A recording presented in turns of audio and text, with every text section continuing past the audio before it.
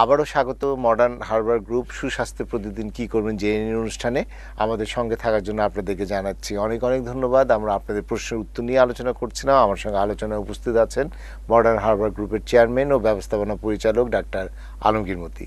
এই যে হাতে পায়ে পানি আসলে আমরা ধরে নিই যে তার কিডনিতে কোনো সমস্যা আছে কিনা, কিডনি ঠিকমতো দূষিত পদার্থ ঠিকমতো যদি তার ছাঁকন যন্ত্রের মাধ্যমে ছেঁকে নিতে না পারে তাহলে কিন্তু এই ধরনের একটা সমস্যা হতে পারে। তার 100 এর উপরে যাচ্ছে কিনা, তার শরীরে কোনো ইনফেকশন ইয়েসার আছে কিনা, রাইট, তারপরে ইউসিনোফিলটা বেশি হচ্ছে কিনা, এই জিনিসগুলো একটু দেখা দরকার। পুরনো যদি ওডেল থাকে, পুরনো টাইফয়েড শরীরে থাকে, তাইলেও এই ধরনের সমস্যা হয়। আর লিভারে কোনো সমস্যা থাকলে সাধারণত পেটের মধ্যে পানি আসে, আবার চোখ হলুদ হয়, নাক মুখ হলুদ হবে, নখ হলুদ হবে, শরীরে রক্ত কমে যাবে, চোখের নিচটা হলুদ হবে। এগুলো একটু ফার্স্ট এইড হিসাবে পরীক্ষা করে নিতে পারে। আর হার্ট ফেলিউর বা হার্টের কোনো সমস্যা হলে সাধারণত পায়ের দিকে বা লোয়ার লিম্বে পানি আসে, এরকম একটি ব্যাপার। আরেকটি জিনিস পানি আসতে পারে যদি শরীরে অ্যালবুমিন বা প্রোটিনের পরিমাণ কমে যায়, তাহলে সেই ক্ষেত্রেও এরকমটা হতে পারে। এবার আসলে এটা পানি আসছে নাকি ব্যথার কারণে ফুলে যাচ্ছে, এটা আসলে ভালোভাবে অনেক সময় পোস্টেড এনলার্জ হয়ে প্রস্রাবটা ধীর গতিতে হলে তখন কিছুটা সমস্যা করে ইউরোথেরাপির, এবং তখন হাতে পায়ে কিছু পানি জমতে পারে।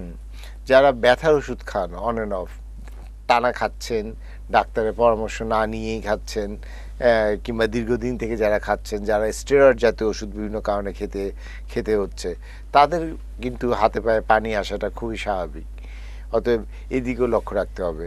বিশেষ করে ব্যথার ওষুধ খেয়ে তো কিডনি শাটডাউন বা কিডনি ফেলিউর হয়ে যাওয়া বা কিডনি খারাপ হয়ে যাওয়ার মতো রোগীর সংখ্যা আমাদের দেশে অনেক। ইভেন সামান্যতম ব্যথার ওষুধ যে প্যারাসিটামল, এই জাতীয় ওষুধ খাওয়ার পরেও কিন্তু আপনার লিভার ক্ষতিগ্রস্ত হতে পারে, কিডনি ক্ষতিগ্রস্ত হতে পারে। তাই অ্যাকচুয়ালি যে কোনো ওষুধ খাওয়ার ক্ষেত্রে একটু অবশ্যই সাবধানতা জরুরি। আমরা নিজের ইচ্ছা মতো বা দোকানদারের পরামর্শ মতো ওষুধ খেলে কিন্তু এটি অনেক ভালো হওয়ার চেয়ে খারাপ হওয়ার একটা সমূহ আশঙ্কা থাকে, এদিকে লক্ষ্য রাখবেন। এবারের প্রশ্ন ফিরোজা বেগম করেছেন আমাদের কাছে ঢাকার রামপুরা থেকে।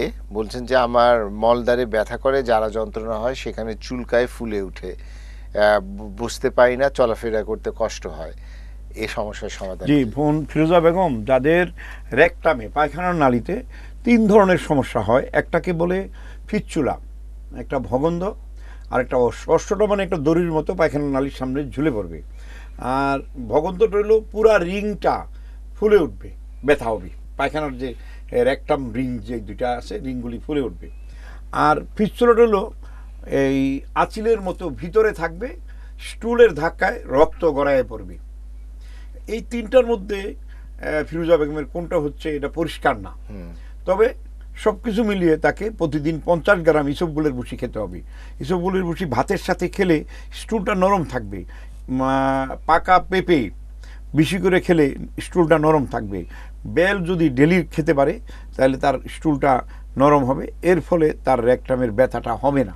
তবে তার পায়খানা প্রস্রাব ক্লিয়ার রাখার জন্য কোনো গুড়াকৃমি থাকলে সেটার থেকে গুড়াকৃমি প্রতিরোধ করার জন্য তাকে নিম পাতা বেটে, ওইটার একটা অংশ যাতে মরিচের বাটায় না বেটে পরিষ্কার জায়গায় বেটে নিম পাতা ওইটা তুলা দিয়ে পায়খানার নালীতে দিনে 2-3 বার দিতে হবে। অথবা নিম তেল পায়খানার নালীতে দিলে পরে ওইখানে আর যেতে পারে না, গুড়াকৃমি যেতে পারবে না।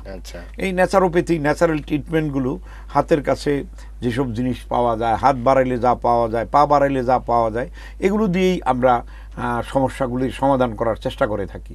তো সেই হিসাবে নিম পাতা ঘরে ঘরে পাওয়া যায়, নিশিন্দা পাতা সব বাড়িতে পাওয়া যায়। আর আনারস যদি সে প্রতিদিন খেতে পারে আনারসের রস, তাহলে পরে গুড়াকৃমি 7 দিন খেলে চলে যায়।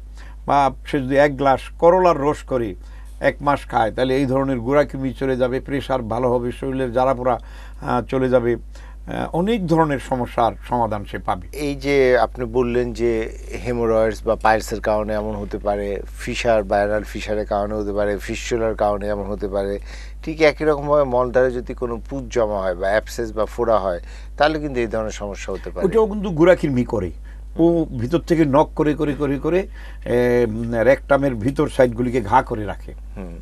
এটাও গুড়াকৃমি দূর করতে হবে। একটা আনারস খালি পেটে খেতে হবে, নাহলে 1 গ্লাস মেথি খেতে হবে, নাহলে 1 গ্লাস করলা খেতে হবে, এবং 1-2 মাস রেগুলার খেলে সম্পূর্ণ জিনিসটা বের হয়ে যাবে। কারণ আমাদের শরীরে এই অঙ্গটার মধ্যে অনেক ধরনের নানাবিধ ব্যাকটেরিয়া থাকে, খুব ক্ষতিকারক ব্যাকটেরিয়া। অতএব এই জায়গাটা যদি কোনো কারণে ইনফেকশন হয়, পুরো বডিটাকে রেকটাম এসে কন্ট্রোল করতেছে, এটা অস্বাভাবিক সেনসিটিভ প্লেস।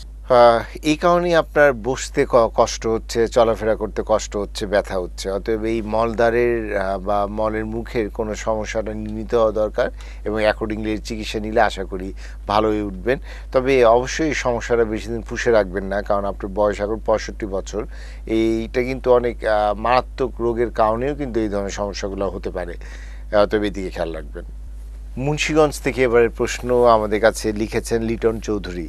বলছেন যে আমার হাত এবং পায়ের চামড়া উঠে যায়, হাতের তালু চুলকায়, এই সমস্যার জন্য ভাই লিটন, যাদের এই যে হাতের তালু পায়ের তালু চুলকায়, নখের এই জায়গাগুলো ঘা হয়ে যায়, তাদের নখের কুনি পাকে, তাদের জন্য নিম পাতা একটা মহা ঔষধ, নিমের তেল একটা মহা ঔষধ, মেহগুনির তেল একটা মহা ঔষধ, অলিভ অয়েল একটা মহা ঔষধ। আর সারা পৃথিবীতেই লম্বা বেগুনের মাঝখানে কেটে আঙ্গুল ঢুকিয়ে রাখলে এই আঙ্গুলের যত আঙ্গুল হারা হয়, স্কিন ডিজিজ হয়, আঙ্গুলেরগুলি শক্ত হয়ে যায়, এই বেগুন এটা ভালো করে। ইংল্যান্ডের লোকেরা ঢেঁড়সকে লেডিস ফিঙ্গার বলে, মানে মহিলাদের আঙুল, লেডিস ফিঙ্গার ঢেঁড়স, এটার আরেকটা মোকরা। তো ওই ঢেঁড়সের মাথা কেটে ওটার ভিতরে আস্তে আস্তে এই নখ ঢুকাইয়া রাখে, এরকম প্রতিদিন আধা ঘন্টা করে 3 দিন রাখলে এই নখের সব রকম রোগ চলে যায়। আচ্ছা, পরীক্ষিত, হাতের এগুলো রোগ চলে যায়। তবে আপনার হাত পায়ের চামড়া উঠে যাচ্ছে, বয়স 24 বছর বয়স, কাঁচা হলুদ খুব উপকার করে, কাঁচা হলুদের রস মধু দিয়ে খেলে অনেক ভালো রেজাল্ট পাওয়া যায়। এছাড়া একটু খেয়াল রাখবেন যে আপনার শরীরে পানি স্বল্পতা বা ডিহাইড্রেশন হচ্ছে কিনা, এবং হাত পা আর চামড়া শুকিয়ে যাওয়ার এটা একটা কারণ কিন্তু। অতএব তরি তরকারি, এই জাতীয় খাবারগুলো, শাকসবজি বেশি করে খেতে হবে, এবং খুব বেশি সাবান, পানি, ডিটারজেন্ট ব্যবহার করলেও কিন্তু চামড়ায় খসখসে শুষ্ক হয়ে এই ধরনের সমস্যার সৃষ্টি করতে পারে। এই কারণে ময়শ্চারাইজার বা কিছু ব্যবহার করা যেতে পারে। আর হাতের তালু চুলকানোরও মনে হচ্ছে যে এইটাই একটি কারণ। মনে হচ্ছে সমস্যাটা খুব বেশি একটা গুরুতর কিছু নয়, তবে আমরা যেটা বললাম সেটা নিয়ম কানুনটা মেনে চলাটা খুবই দরকার। ডাক্তার আলমগীর মতি, অনেক ধন্যবাদ আপনাকে এই স্টুডিওতে আসার জন্য এবং আমাদের দর্শকদের কিছু মূল্যবান উপদেশ দেওয়ার জন্য। প্রিয় দর্শক, এই ছিল আজকের মতো আপনাদের জন্য আমাদের আয়োজন। আপনারা যারা আমাদের অনুষ্ঠানটি দেখেন, যারা বিভিন্ন সময় পরামর্শ মতামত দেন, তাদেরকে অনেক অনেক ধন্যবাদ এবং কৃতজ্ঞতা জানাচ্ছি।